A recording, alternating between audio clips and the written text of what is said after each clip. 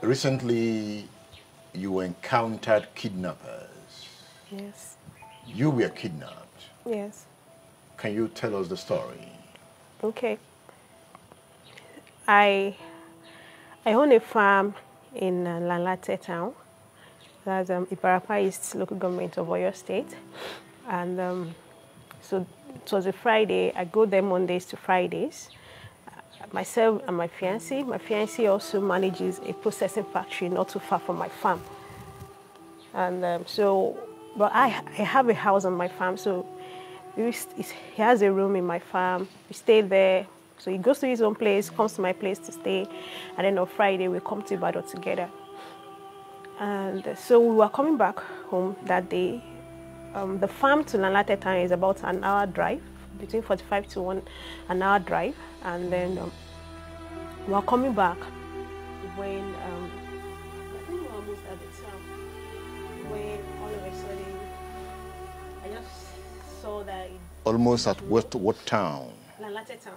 So your farm is how many hours drive from Lanlate? About an hour drive. From Lanlate. So on getting to the town, what happened? Almost to the town. We're not in the town yet. Okay. Almost to the town. I was not feeling fine. I was sick, so I took some drug. So I reclined my chair so I could sleep. Although I was in the front with him, he was driving, and I saw that he swerved. So I raised up my head and I saw the Fulani guys. Did you say Fulani? Yes, they were Fulani. They were dressed as Fulani. So, and they were armed. They had cutlass, and then they wanted us to stop. So they swerved and tried to outrun them. So I was hoping we could escape. So we left those ones, and we didn't know there was another one in the front again, who was probably waiting for us, anticipating that we might make a run for it. And that was how he shot into the car. He shot into the car? He shot into the car.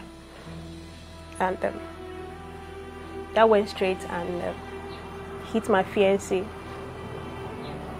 on the head, at the back of his head. And I don't even know. It was so fast. I didn't even know what to do for a while because the blood was rushing out of his head. You know, I still see that a lot of times. You see the picture a lot of times? Yeah.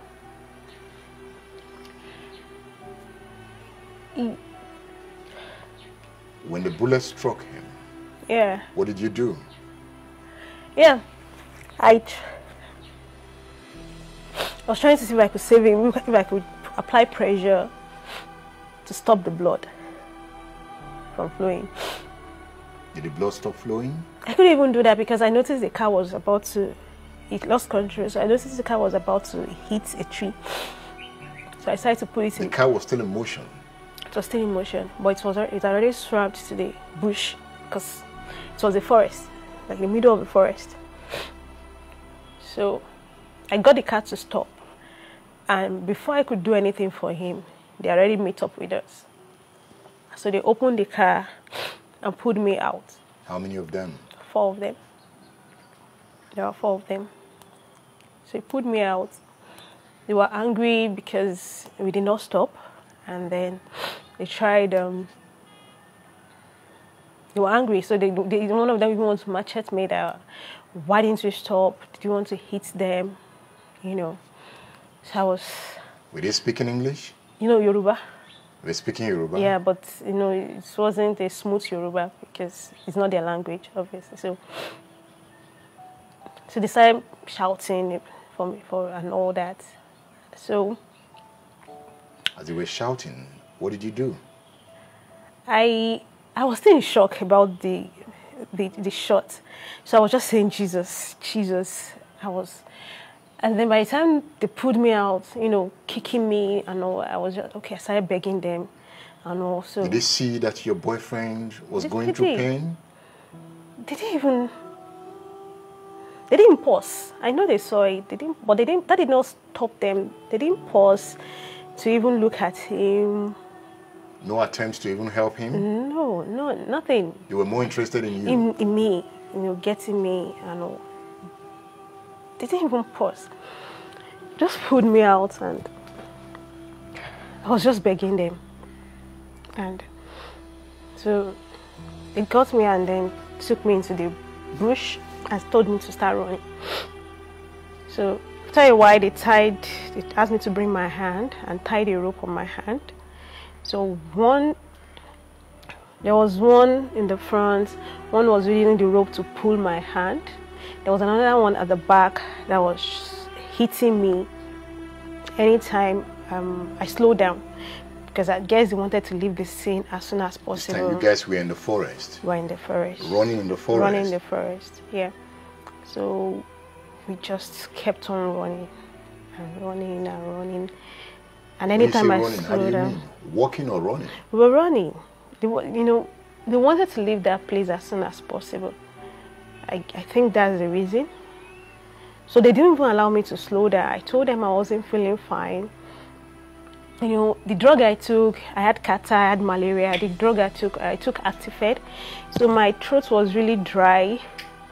At the time I slumped down, they pulled me up again and they were beating me. So I just had to summon that strength to run with them, because I saw they were determined to get out of that place. So when we were running, it was getting late, because I think we left the farm around 4, so it would be around 5 o'clock when that happened. So when it was getting dark, I was asking for water, because I was thirsty with the running and then with the drug I took. At this time it had rained. It had rained? Yes. So when it was raining? We were still running. Still running in the rain? Yeah, we were still running all through. Still running. So I was asking for water. They said there was no water. And then later we just got to a puddle of water, rainwater that was just flowing, and they asked me to drink. I didn't have a choice because I was thirsty. You drank? I had to drink it. I was just praying as I was drinking it that it would not have any bad effects. Around what time did they stop the car? That would be around 5 o'clock. 5 p.m.? 5 p.m., yes. So by the time you were in the forest, it was already getting dark? Yes. Yes. You spent the night in the forest? All through. I think we ran almost all through the night. It was because for days I was still limping. We ran almost all through the night. No sleep? We got to a place and then we slept. But definitely I couldn't sleep. When you say you slept, how? That means that we were all sitting down to rest. So some of them were sleeping, some took turns. And your hands were still tied? Of course, all true. All true? Yeah, so by the time we were going to rest, they made me, they blindfolded me. So I wouldn't see them. So you never saw their faces? No, I didn't really see their faces. They warned you not to look up? Yes. In fact, before we got to that place, there was a time because, we got to a road. Excuse me. We got to a road and then we had to stop for a while to allow the traffic go down. So, I don't know, maybe they didn't have a cloth at that time. So they made me lie down, face down. So I wouldn't look up. So when the traffic went down, there wasn't much movement. Then we continued. So when we got to that spot where we were going to sleep, we just sat down. Someone taking watch, blindfolded me to make sure I wasn't going to look at them. They didn't put on the torchlight. They were just running through the bush. But they had torchlights? They had, but they didn't put it on. So we were just walking through the bush. So when it was 6 o'clock, they took the phone. Okay, while we were coming, they already took my phone away from me and threw it away. Then I didn't know that they had picked my fiancé's phone from the car also. So they asked me to open it. I said I couldn't. And so when it was 6 o'clock, they removed the SIM, and I guess I didn't even know that that was just because I knew they destroyed it to remove the SIM. So I thought probably they didn't want, the phone will have a location, a GPS to track. So, but they destroyed it completely and threw it, made sure it was disposed on the way. But they removed the SIM. So apparently they had inserted the SIM in their own phone. So when it was 6 o'clock, they asked me to call my parents and tell them that they were demanding for 50 million naira for me to be released. So I called my dad, and he also was begging them 50 million. How? He was trying to plead with them, and they just told him if he wanted to see me alive, he had better find it. So they ended the call. Then we started the journey again. How did they sound when they were talking to your dad? Were they brutal? Yes, they were. Mannerism? They very, very, very, very, very. They were just... They spoke English to your dad or Yoruba? No, Yoruba. They were speaking Yoruba to me. But they had a language they were using to communicate within themselves. They had a language? They had a language they were communicating. And you don't know that language? No, I don't. I don't. So when you say they are Fulani, how did you arrive at that? Okay, so I farm in a place where we have a lot of Fulanis around. We have Fulanis, settlers also. They live there. So a lot of them have been living there for like 15 years. Yeah, so familiar with them. They have cattle. And the only thing we always have issue with is their cattle coming to the farm. And then sometimes we have to take them to the police station. In fact, they just had an agreement. We just made them write an agreement that if they allow their cattle into our farm again, they were going to leave that place permanently. So I'm familiar with them. I mean, you see them around all the time. So that was why, so they were dressed like them, they looked like them. During the process of running in the forest, did you cross a river? Yes. So that morning when we moved again, because they didn't want to stay in a single location, so we started the journey again, and then we were running, and then, it had rained. So the rain started and ended while we were there, no shelter, nothing. So when we got to a particular point, the river was, it was really, really, the current was heavy. And so one of them went through it first. And then, of course, I was shorter than them. So we went there, and then they told me to also come around. I was really scared. How did you walk through that river? With your hands up? My hands were still tied. My hands were tied as you walked through the river? My hand was still tied. So one of them just held on to that rope in the front and was pulling me, because I was really scared, because it came up to here when we were passing. So we had to go through it, and then, so they were pulling me like that to the other side. We got to the other side. Did they beat you in the forest? The only time they beat me was when, anytime I slowed down. There was always one at the back. So the one in the front, once I slow down, we just give that command to the one at the back that I was not cooperating. Then that one would just hit me to make me walk faster and run. At a point, did you have any conversation with them in the forest? Did you ask them why they do what they do? Yes. After talking with my dad, they made sure they told him to get the money, and he said, okay, he was trying, he was working on it. So probably knowing that the money was coming got them to kind of relax a little. And because we stopped in more than, like 3 places where we sat down waiting for them to call back or to call them. I was the one that is always calling back because I was really anxious. You wanted to leave? Yes. So I was the one doing the calling, actually. And the most time we stay in places where there is no network. So even if they want to, they will not be able to reach us until I ask them to call. And so when we sat down, and that was when they were telling me that they don't have cattle. They don't have cattle. The only thing they do is to kidnap for money. All they want was money. You know, that was when they were telling me that next time when you see robbers, you stop, don't run. That what they want is just money. I should just have stopped, you know.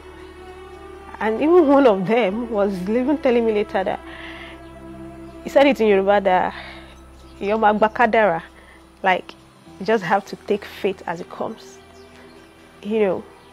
And you know, now I think about it, probably they were thinking about my fiancé, you know, because they were telling me that I should just take it that is how sometimes life happens, like that. So at this time they had human face. Yes. Not all of them. It was one of them that was telling me that I should just take life as it came, that they also are just trying to make a living because Nigeria is difficult and all that. So they are also trying to make money and all. So at what point did your dad come? At what point did your dad come into the forest? Yeah, so when it was about 4 o'clock, because they wanted to leave that area. I think there was a time 4 o'clock the next day? Yes, that's 4 p.m., yes. At the time, I think they received a call. They were telling me that, oh, so your parents have alerted the security forces, the vigilante, and all that. The vigilante, they know that the vigilante is looking for them. So I better call them and warn them that if they get anybody involved, they will not see me alive. So I called him at that time and, you know, warned him. You warned your dad? I had to warn him. I've seen them kill. So they could. And then, you know, when it was getting to about that, so they were anxious. I guess that was why they were anxious to leave. They wanted to leave. So when it was that 4 o'clock, they called him. He was still begging them that it was a Saturday. No one keeps cash in the house. You know, he has tried to transfer money to different people so that they could use the ATM to withdraw money. But, you know, the limit is about 100,000 naira. So how many people do you want to transfer to even raise that kind of money? Nobody keeps money in the house. So they was trying to explain to them, to beg them that, oh, he's retired. He's not working. How is he going to raise money and all that? So, you know, at that time, they became frustrated because we have been waiting since 6 a.m. And you haven't eaten at this time? No, I hadn't. You were not hungry? My mind was to get out. They offered to give me food, actually. They offered. From where? Okay, one of them went to get food for them. Okay. Yeah, one of them went to get food for them. So they offered to buy me rice, but I told them I wasn't. So they know that environment? They know. Because they knew where to go to get food. Mm. Yes, they knew where to go. And they knew where to go to because it was dark. No torchlight, and they still knew where they were going. We crossed that river because they knew they had to be on the other side. So I think they knew where they were going. Mm. They were familiar with the environment. So yeah, they got food. So when they pestered me, I told them to get me bread, but I was even scared that probably they could have even poisoned it or something. So I wasn't ready to eat, you know, anything and all. So that 4 o'clock, when I called my dad, I could sense their frustration because one of them shot at me to get my dad's attention because, you know, he felt my dad was just taking them for a ride. So, can you describe that scene? Yeah, you know, he asked my dad was still begging. And he became so angry that you mean since 6 a.m. since morning you have not done, and then he just raised the gun and just shot. What kind of gun are we talking about here? It's a very long one. Okay. The long gun, you know, something like the hunters will hold. Mm. Yeah, something like that.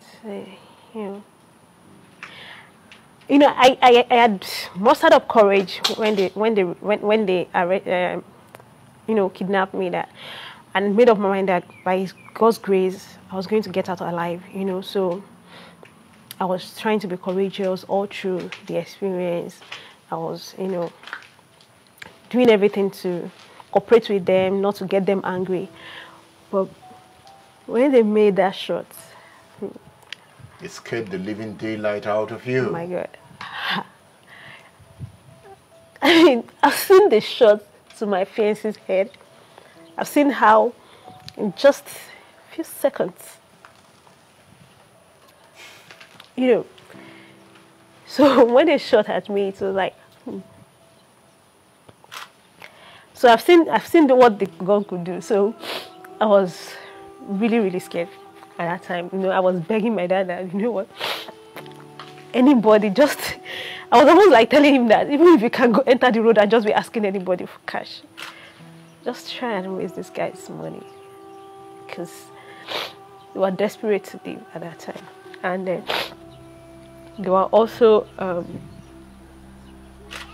telling me then that if they don't bring it, they can equally kill me and get buyers for the body. Get buyers for the body. That was what they said. That there are people who buy the head, body parts. So they sell body parts. I mean, I don't know why they would say that, but that was what they said, that if he doesn't do that, that they have nothing to lose, that they will still make their money. So at what point did your dad get to the location? That was around 9 p.m. He got to Erua around 9 p.m. and then he called them. So 3 of them left. He came alone? He came, yeah, they told him to come alone, not to come. And even I myself warned him not to try to bring anybody with him, you know. So so 3 of them went to meet him. They left me with 1 of them. So he later told me that they asked him to go to like 3 different locations. You know, he didn't see them. He said he was on the phone talking to them. They told him to tell him to go somewhere. Then later they will ask him to go to another place. Just so he was just moving around. You know, yeah, at the end of the day, probably I guess they were trying to see if he was being followed. So later they told him to park somewhere and just drop the money there, and then told him to move ahead. Told him to stay and a place where he should stay. You know. So I think they picked up the money and all. So the other guy, the one that was with me, got a call and said we can So move. 3 of the guys went to pick the money? Yes. So it was only one that was left with me. Did you ever think of running away? Of course, I did. I was, you know, when they first picked me, I was even looking out, like trying to mark the road that, okay, so that if I'm able to escape, I'll be able to run back. You know, I was hoping I would get a chance to run. If a lot of times the rope they tied, I would try and remove it so that it would be easy for me to loosen myself. And anytime they saw that, I mean, it was getting them angry, oh, you want to escape, you know, I mean, and then they would tighten it, make it tighter, you know. But later, and I was praying and hoping I would get a chance, saying, God, please just give me a chance to escape. And later I just said, wait, let me even pray about it and know how God wants to get me out of it. Like I said, I was determined that I was getting out alive. And God told me, your life is more important. Just let them have the money. So you decided against escaping? So I decided because, I mean, I was always at the middle, 2 in the front, 2 at the back. And they never let down their guard. So, I mean, they had 2 guns. So 1 at the front, 1 at the back. So I knew that if I made a run for it, it would be easy for them to just shoot me. So that was when I just left it and just... So when they collected the money, at what point did they release you?